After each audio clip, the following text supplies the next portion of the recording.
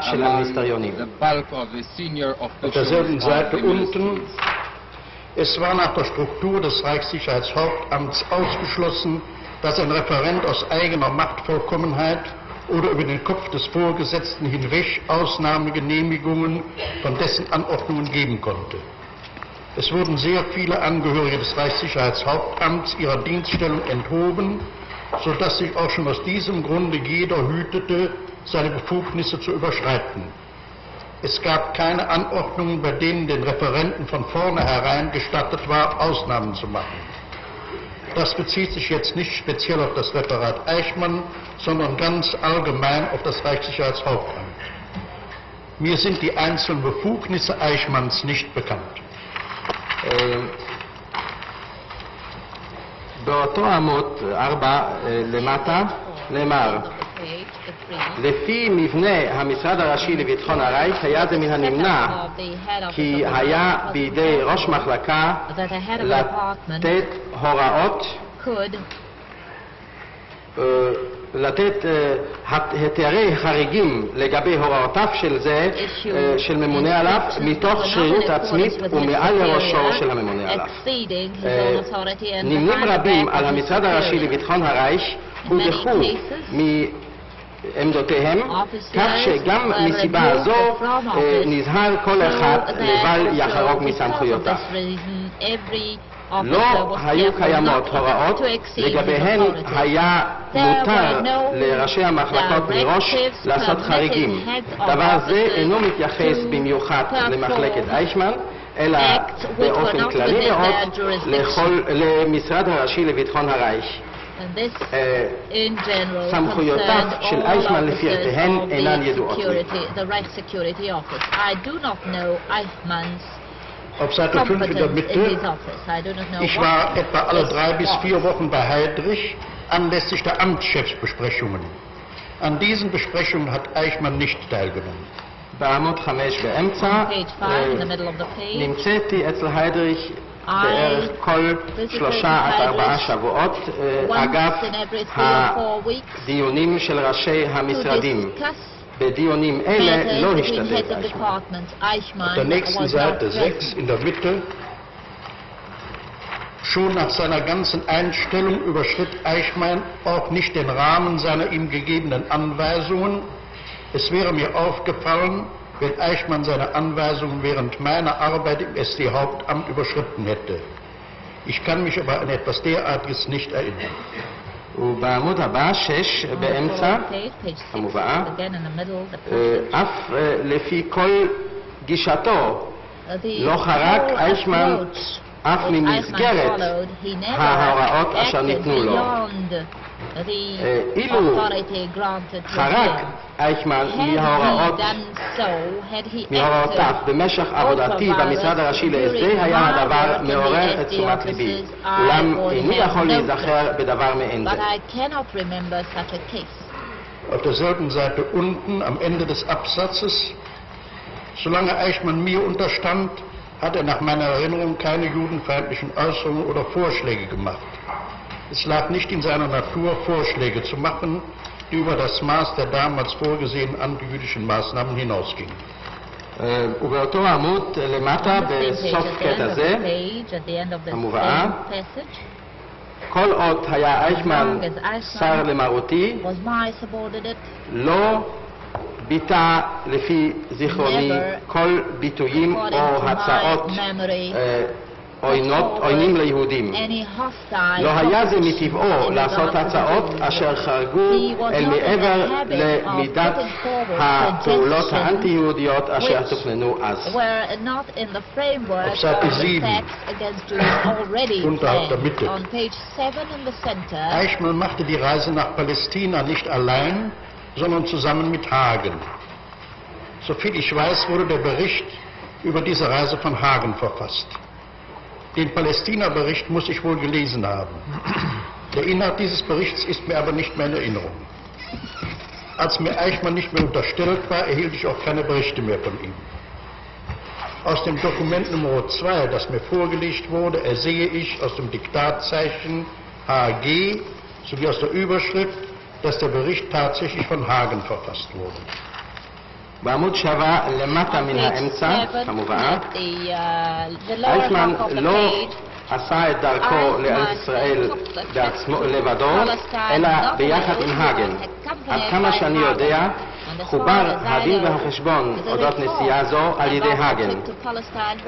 את הדוח על ארץ ישראל צריך הייתי כנראה לקרוא, אולם אין תוכנו של דין וחשבון זה עוד נמצא בזיכרוני.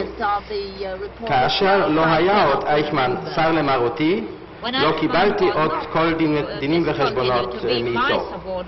מתוך המסמך מספר 2 אשר הוגש לי, רואה אני על סמך סימן ההכתבה HG וכן על סמך הכותרת, כי אומנם חובר הדין והחשבון על ידי הגן. Auf Seite 10 unten über eine Verbindung oder ein organisatorisches Zusammenwirken zwischen Eichmann und den Einsatzgruppen ist mir nichts bekannt. בעמוד 10 למטה מובאה אודות קשר או שיתוף פעולה ארגוני בין אייכמן לבין עוצבות המבצע לא ידוע לי דבר. Eine letzte Äußerung zu der Konferenz in Krummhübel. Auf Seite 12.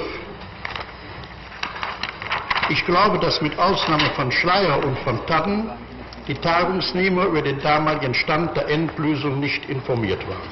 והערה אחרונה אודות הוועידה בקרום-הובל בעמוד 12, אני סבור כי מלבד שלייר ופונטדן לא היו בידי משתתפי הוועידה ידיעות אודות המצב דאז של הפתרון הסופי.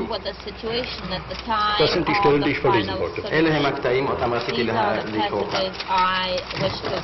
מה האוזן אמר אתם רוצים? אנחנו סימנו כבר את הקטעים בכל העדויות ומסרנו למר דיין לתרגום ישיר. תודה. כן, בבקשה מר דיין.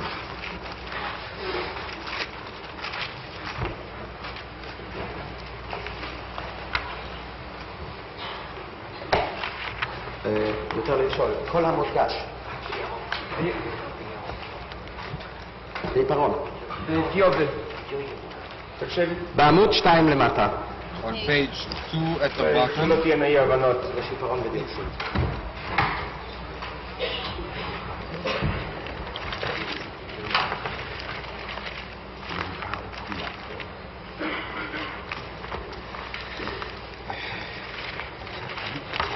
הקטעים המסומנים בצד.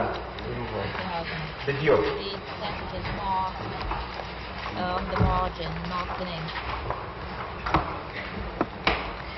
בעמוד 2 למטה, למחלקת אייכמן נודע מעמד מיוחד. במחלקה זו הועסקו יותר אנשים מאשר במחלקות אחרות, ולמטה מזה בעמוד 3, במקרה שהיה מותר לאייכמן לחתום בהתכתבות כלפי חוץ, ובעיקר בהתכתבות עם מיניסטריונים, אפילו ללא חתימת קיום, דבר שאינו ידוע לי מתוך זיכרוני שלי, הרי הייתה זאת הרחבה, ללא ספק הרחבה של הסמכויות כראש מחלקה, כרפרנט. בעמוד 4, באמצע, אילו רציתי להעסיק היתר יוצא מהכלל, או דבר דומה לזה, לטובת יהודי, כי אז לא הייתי הולך אל אייכמן, אשר היה לו הנציג של הצד שכנגד, הנציג הבולט של הצד שכנגד, אקספוננט. ולמטה, בעמוד 5, מתחיל בסוף עמוד 4,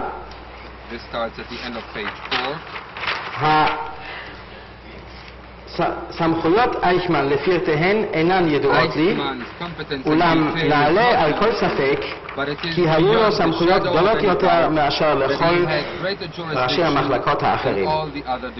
זו הייתה התפיסה הנוהגת, הכללית, במשרד הראשי לביטחון הרייך. הרושם הכללי היה כי אייכמן לא עמד רק תחת פקודתו של מולר, אלא שהוא במידה מסוימת עמד לצידו.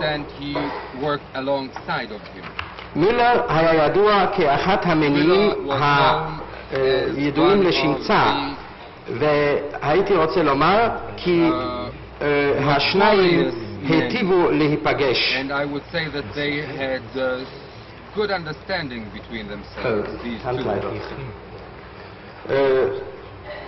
The expression should have been Müller was one of the notorious driving forces. כן, אנטרייבר. מניעים. היוזמים, המצליפים, אומר חברי.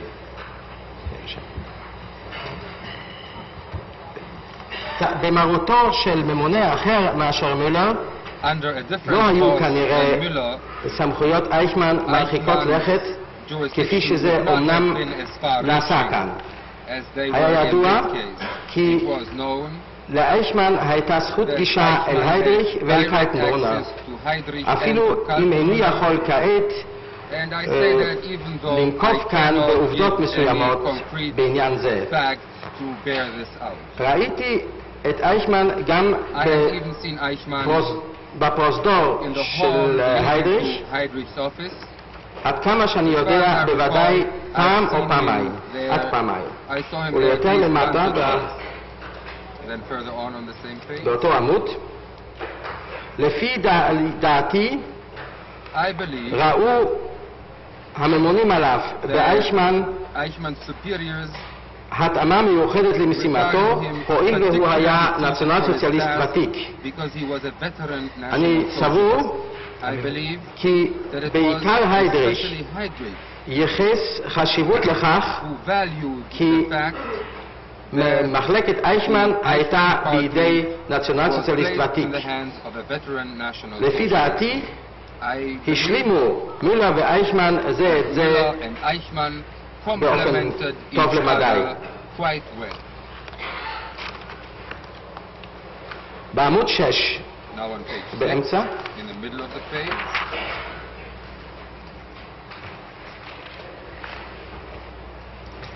אייכמן האמין בהחלט בנציונל סוציאליזם. Eichmann definitely believed in national socialism. באופן מוחלט. כן.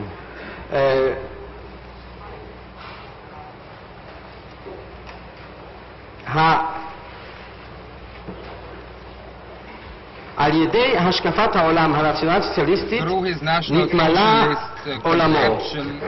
נתמלא עולמו. יותר למטה, אני סבור כי במקרה ספק פעל אייכמן תמיד לפי הדוקטרינה של המפלגה באפשרות פרשנותה הקיצונית ביותר. בעמוד 8 למטה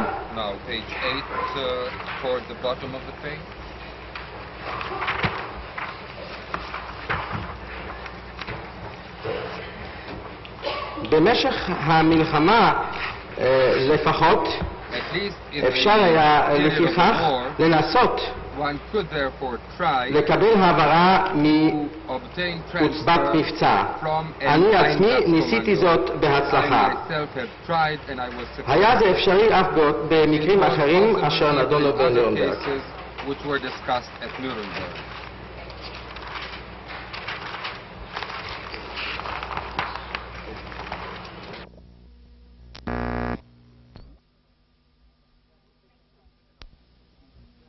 From the head office of Reich. Seite 6 unten. בעמוד 6 למטה. In diesem Zusammenhang erwähne ich, dass mir ein ungarischer Gendarmerie-Oberleutnant erzählt hat, er habe selbst gehört, dass der ungarische Feldmarschallleutnant Farago vor dem Volksgericht in Budapest ausgesagt habe, Er habe die Verantwortung für die Planung der Ghettoisierung und Deportation der Juden in Ungarn gehabt. בהקשר זה אני מזכיר כי אוברלויטננט של הז'נדרמריה ההונגרית סיפר לי כי הוא עצמו שמע שהפלדמרשל לויטננט ההונגרי פרגו העיד בפני בית הדין העממי בבודפשט כי הוא נשא באחריות לתכנון הגטואיזציה והשילוח של היהודים בהונגריה. Auf Seite 7, Ende des letzten Absatzes. Ich erinnere, dass in diesem Zusammenhang der Obergruppenführer Jüttner bei mir vorstellig wurden. Seine Schilderung über den Marsch und den Zustand der erschöpften Menschen in der Vernehmung vom 3. Mai 1948 in Nürnberg, die mir vorgelesen worden ist, kann ich in eigener Anschauung als richtig bestätigen. Ich bin nicht in der Lage anzugeben, ob in diesem Zusammenhang der Name Eijkman gefallen ist. Wegen dieser Fußmärsche bin ich bei dem Reichsführer Himmler vorstellig geworden. Der Reichsführer Himmler setzte sich darauf gleich in meiner Gegenwart mit dem Gruppenführer Müller vom Reichssicherheitshauptamt in Verbindung. Ich habe selbst gehört, dass der Reichsführer Himmler es anordnete, dass weitere Fußmärsche unterbleiben sollten. Die in Marsch gesetzten sollten mit Fahrzeugen abtransportiert werden. Aus diesem Gespräch des Reichsführers Himmler mit dem Reichssicherheitshauptamt Müller entnahm ich, dass die Fußmärsche mit Kenntnis und Wissen des Reichssicherheitshauptamts erfolgten. בעמוד 7, בסוף הקטע האחרון. I quote now from this paragraph on page 7. אני מזכיר כי בהקשר זה פנה אליי האוברגרופנפירר יוטנר. תיאורו בדבר הצעדה ומצב האנשים שאפסו כוחותיהם בחקירה מיום 3 במאי 1948 בנירנברג, אשר נקראה באוזניי, אני יכול לאשר כנכונה מתוך הסתכלותי שלי. אין לי האפשרות לומר אם בהקשר זה הוזכר השם אייכמן. בעניין צעדות אלו פניתי בדברים אל הרייכספירר הימלר. הרייכספירר הימלר התקשר בעקבות זאת מיד בנוכחותי עם גרופנפירר מילר מהמשרד הראשי לביטחון הרייך. אני עצמי שמעתי כי הרייכספירר הימלר הורה כי יש להימנע מצעדות נוספות. את המוצעדים צריך היה להוביל בכלי רכב. מתוך שיחה זו של הרייכספירר הימלר עם המשרד הראשי לביטחון הרייך מילר, הסקתי כי הצעדות בוצעו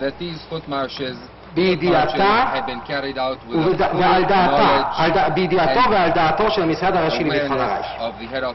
Das sind die Stellen, auf die ich hinweisen wollte. These are the passages, Your Honor, which I wanted to draw attention to from this testimony. היועץ המשפטי רוצה להצביע עליהם. The Attorney General wished to call attention of the court to any passages in the Sprinkleman affidavit. בבקשה, מריה.